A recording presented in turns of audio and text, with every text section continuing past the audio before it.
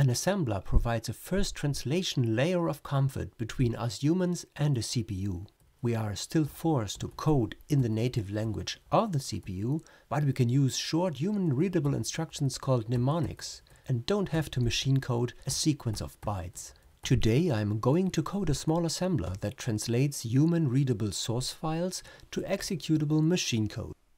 As a target machine, I will choose a CPU I built myself. It's called the minimal CPU. If you haven't seen it, it's worth checking it out or even building one for yourself. I'll link to it in the description.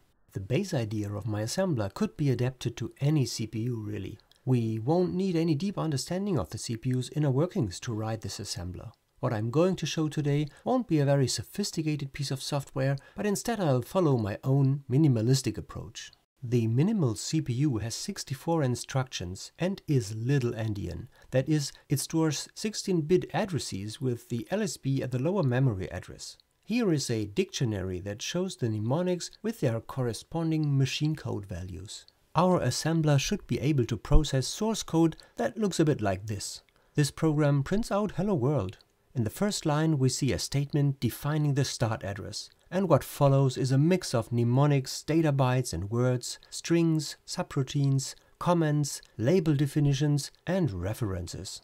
The desired output should look like the right-hand side. Let's try and find some correspondencies. The subroutine print text, for example, starts at hex address 8024. And in the main program we see a jump to that subroutine that gets automatically replaced by the actual address in little endian format. The parameters of the subroutine are the LSB hex 13 and the MSB hex 80 of the memory location of our hello world string. The code on the left hand side, although archaic, is quite readable for a human, whereas the right hand side, just by itself, is more to the taste of machines. Let's break down the task of getting from left to right into simple steps and let Python work its magic. We will simply process the source file line by line and gradually transform it into the desired output format. The first pass, here shown in red, will cut or replace some obvious stuff. That is, convert strings to byte values, delete comments, and replace commas with a uniform space delimiter. Then we extract the preprocessor commands and store them for later use. Next we cut out label definitions and store them in a label line number dictionary. You see, the plan is to strip the source from anything that doesn't lead to a direct byte output. 16-bit words need to be split into bytes too, and mnemonics are being exchanged for their opcodes. Now that we have extracted all labels, we can go over each line again and reserve 2 bytes for each reference to a label. With that out of the way, we know exactly how many bytes each line has. This in turn allows us to calculate the start address of each line. And with that info, we can go over our label dictionary and replace the stored line number with its corresponding memory address. All that is left to do is to replace each label reference with its corresponding address. Our code should now consist of byte values only. Anything else we report as an error. And finally, we print out the result. I believe having these steps in mind is much more valuable than seeing me live code them in Python. Instead, I'll now paste little code blocks and only briefly highlight some aspects. Let's go! My code will use the array lines to hold the source lines and line info and line address to hold corresponding information per line. Labels will be our lookup dictionary with label definitions as keys and their line numbers and later their memory addresses as values. This next block simply reads in the source file's lines into our array. By the way, I recommend pausing this video whenever you want to take a look at a detail. Let's move on and do several replacements per line. We replace strings with their byte values, delete comments and replace commas with spaces, and cut and store preprocessor statements in the line info array. Next we cut out label definitions and store them in our dictionary with their line number as a value. And here I split each line into elements. As I said, the idea is to have one element represent exactly 1 byte in the translation.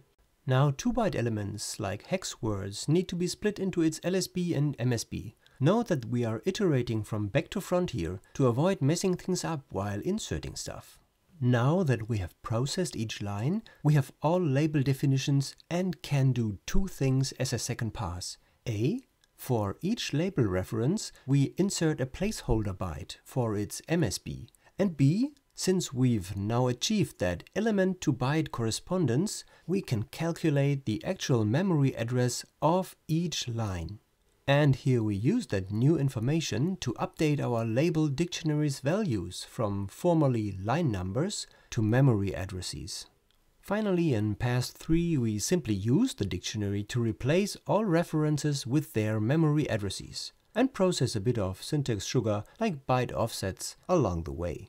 At the end, we check whether we are left with numeric elements only and print out an error message for anything else. And this is it. For each line, let's print out its start address and the data bytes. Know that we are well below 100 lines of code. Let's save it and see if it works. Just type python asm.py hello.txt and hit enter. That works pretty good. From first sight, the translation looks quite reasonable. In order to test it on real hardware, I cut and paste this into the terminal of the minimal CPU now.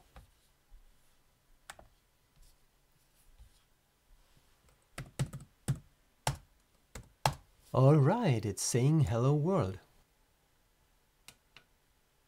But let me change the output to a more efficient format with 16 data bytes per row. Now that is looking a bit more compact.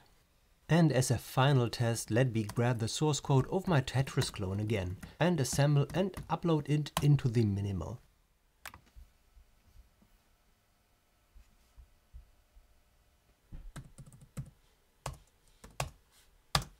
Yep, there you once again see me enjoying a game of Tetris on this little CPU. And this is it for today. I hope I helped demystifying assemblers a bit. Please hit subscribe if you want to support what I'm doing and want to see more. Take care. Bye.